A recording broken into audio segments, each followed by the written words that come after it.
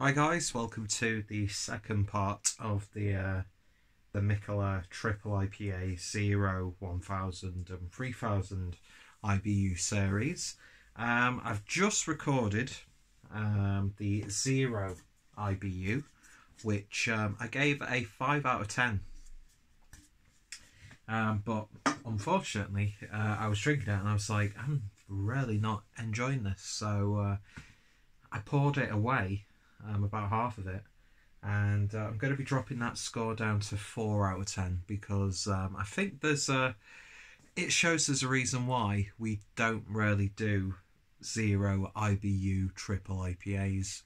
I'm sure there are some great examples of that, and I'm sure there are people who love it, and I'm sure there are people who really enjoyed this. So fair play to you. Just because I don't like it doesn't mean anything, because it's just an opinion at the end of the day. And just like arseholes, everyone's got an opinion. So yeah, hers doing a weird sort of flat top military sort of thing. But anyway, so I'm sat on the floor like the dirty little bitch that I am. You can see the beautifully messy bed, and if you see any stains, they weren't me. So yeah, so we're going to be jumping straight into the 1000 IBU IPA, clocking in at 12.1, just like the first one. But yeah, I'm hoping that this will be a much better drinking experience. I mean, it's going to be interesting to try these 3 beers anyway in the series. And I got these from the Mikkeller Beer Club box, so link is down below. And of course, please do check out the 0 IBU review as well. So it's still fresh in my mind, so hopefully this will be much better. And I have had one of Mikkeller's 1000 IBU IPAs before, but I think that was a little bit of a lesser ABV, and it was in a 330ml bottle. So I'm not going to use the big glass in this one. Just going to be using my St. Mars of the Desert glass. Fantastic little brewery in Sheffield. Can't remember the brewery that they had when they were in America. But yeah, lovely place and lovely people. So let's see what we get with this one. Kind of like this setup because it hides me double chin a little bit better. Anyway. So, drastically different in terms of appearance. The other one was really hazy. I'm not sure if that's because I poured all of the beer into the glass, but yeah, even the shade of it, this is much darker. I would say it's got a really nice copper look to it. It looks malty as hell. Nice clarity. There's a subtle, well, it's not even subtle, it's just clear as a whistle. And the head dissipated really quickly. So it's probably going to change once the rest of the beer is in the glass, which we will do so. But yeah, it's, to me, that's not really looking like an IPA. I don't know how I'd describe that. Almost like a barley wine. It looks more like a barley wine, and I think that's what, when I think about it, it's made sense. The 0 IBU with that sweetness remind me of a barley wine as well. So yeah, interesting so far. I wish I'd have actually kept the stuff in the glass and then just poured it after I'd done this video, but oh well. And I've just spilt it all over my crotch. So there we are. That'll be a video for my OnlyFans account, which I am going to set up. I'm going to set up an OnlyFans page, because there are some right dirty bastards out there. And all I'm going to do is I'm going to drink beer, not say anything, maybe smoke cigarettes. And if people want to fap to it, people can fap to it. Live and let live. Anyway, so, beer in the glass. Let's give it a sniff. Still got that candy-like sweetness to it. There's a little bit more of a pronounced resiny sort of piney edge on this one. But it still doesn't smell like an IPA. And it smells like a barley wine. Now, I'll admit, you know, they're not exactly the freshest. Best before date is the 13th of August 2020. So I have had a couple of boxes since then. But still, you know, I've had like hazy New England IPAs, which have been like 2-3 months old and still just jam-packed full of flavour. So I think it's down to style, but I am going to, in the back of my mind, take it into consideration that these aren't fresh. But still, there's a lot to be desired. Anyway, that's just the nose. Let's give it a taste. Cheers.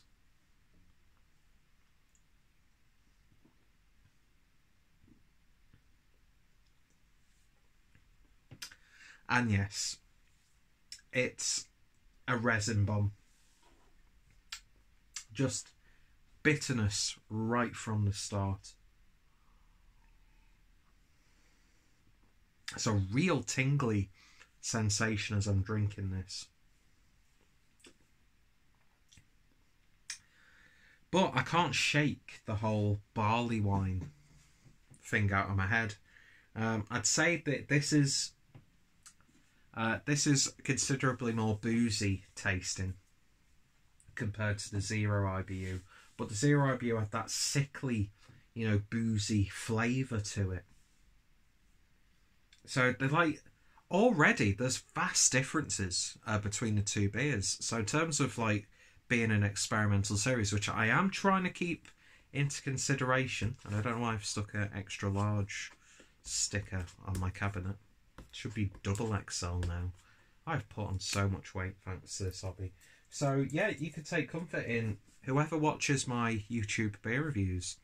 You are contributing to my unhealthy lifestyle. And if I didn't have an audience, I just wouldn't do this, would I? Jokes, I would. But I am trying to really control my drinking. Not that it's at like a point where it's like, that's dangerous.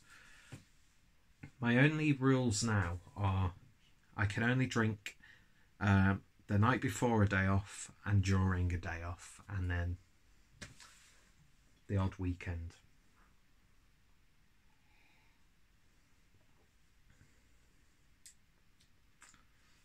But yeah, I'm drinking this and I'm not getting the IPA vibe at all. It's like a really bitter barley wine. I just don't get it. I don't get it. This series should be so much more exciting. And I'm just not really enjoying it that much. And it's a real bummer because, and don't worry, it's not going to put me off Mikkeller or anything like that, but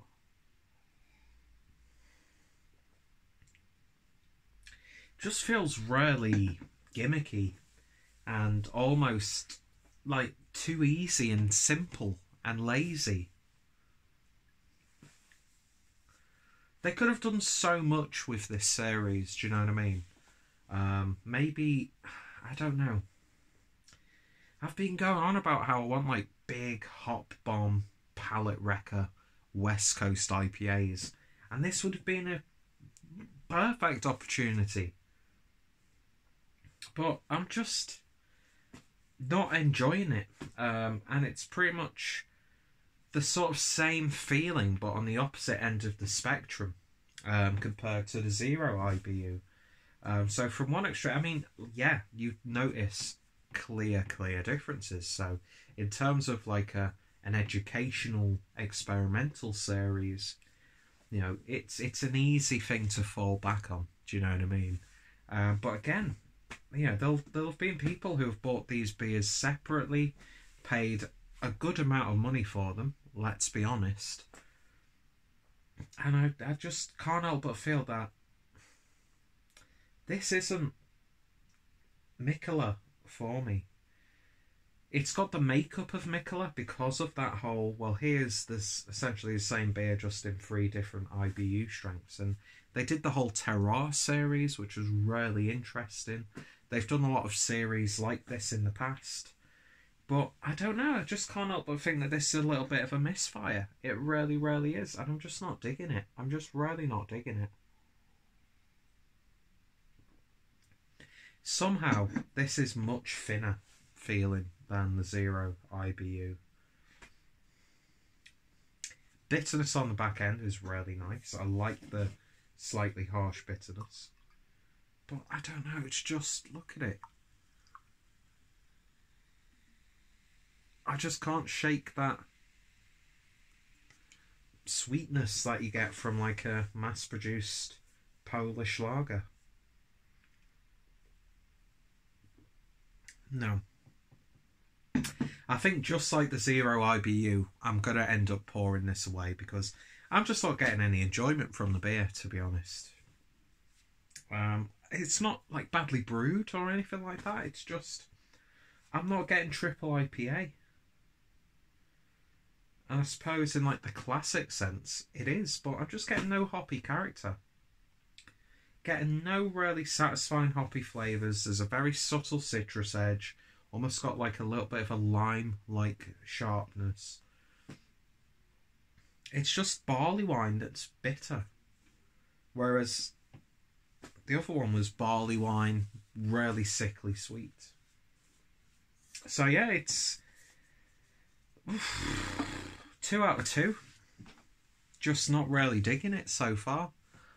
And again, I don't mean to either disrespect Mikkeller, but also I don't want to just be sitting here blindly defending Mikkeller, because I know for a fact that they could do much better than this. And I don't care if there are a couple of months. I mean, we're in the 18th of November. I can't put it down to like hop fade or anything like that. I mean, if I'd have tried them as soon as I'd received them, maybe, just maybe, there's a slight chance that I'd get a vastly different experience, and that's just a slight chance. I'm no expert. I'm no, sommelier. I'm nothing like that. I'm just a working class dickhead who sits in front of a camera reviewing beers online. So, take my opinions on beer with a pinch of salt, because, I don't have a trained palate. I'm not sophisticated with my palate. But I know what I like and I know what I don't like. And I've come to that point now where I know when a beer is bad. I know when a beer has been brilliantly brewed. I know when a beer could be so much better. I can see where flaws are, and I can see how a beer would be improved, not just in a subjective sense. I just don't think these beers are satisfying to drink for me personally, and it's probably some of the weakest Mikkeller stuff that I've had. It really has. I'm not annoyed or anything like this. It came as part of a beer club where the other beers more than made up the value for what I paid. But yeah, if I'd have bought these separately, I would be so disappointed. I really would. It's just very average. Very average. So just like the Zero IBU, I'm going to be pouring it away, and I'm going to give it a 4 out of 10. Yeah, some people might have had a vastly different experience. Some people might have absolutely hated it. That's the beauty of this. And is it going to put me off Mikkeller? No. Hell fucking no. But am I going to sit here and try and find any sort of, nuanced way of defending Mikkeller because of how much I enjoy them? No, I'm not going to do that either. So all I could do is be honest. And in my honest opinion, this is another 4 out of 10 beer. And in fact, I'm probably enjoying it a little bit less than the first one. So yeah, I'm going to stick with a 4, because it's not awful, it's not bad, it's just I don't really want to drink the rest of it. And that's 12% ABV that's going to make me feel like shit tomorrow, that I don't need. Sometimes you just don't need it, and I think it's a shame that they've done this in 500ml cans. I'm sure the idea was for people to gather around and try this And I'm actually really glad. Usually I get, really angry when I drink beers that I'm saving for bottle shares and stuff. But I'm actually really glad that I'm getting these out of the way. And yeah, so it's a bit of a downer, but at the same time, they can't all be winners. They really, really can't. So yeah, 4 out of 10 from me. And I think with the track record of these two beers, I might actually crack open the 3000 IBU and see how that is. Because I'll have essentially only drank one beer anyway, the way this is going so far. So yeah, not hating on Mikkeller, but at the same time, I'm not going to blindly defend them. I think so far it's a novel concept. It's got a little bit of gimmickiness about it, but ultimately it's just really quite uninspired and not really truly representative of either, Mikkeller or De Prof. So I'm not going to hate it too much. Anyway, so did not expect to be drinking all three in one night, but fuck it, I'm off tomorrow, so let's do it. Anyway, so if you've tried it, I'd love to hear your thoughts and opinions. If you've been drinking along, let me know how you've been finding this. By the time I've uploaded, I think everyone will have drank these. But as I was actually getting ready for this review, I was talking in our little, Beer Tuber Facebook group, and James from Rampant Line Reviews, who has actually reviewed them as well. I've not actually watched them yet. And he didn't really enjoy any of the beers out of the series. So hopefully, the 3000 IBU, I'm not going to pour this away now because I want to do a little bit of a comparison, which I should have kept the 0 IBU, so you could have at least seen them. But now I just thought pour away, crack on the next beer. Anyway, thanks for watching, and I'll see you in just a little while. Cheers.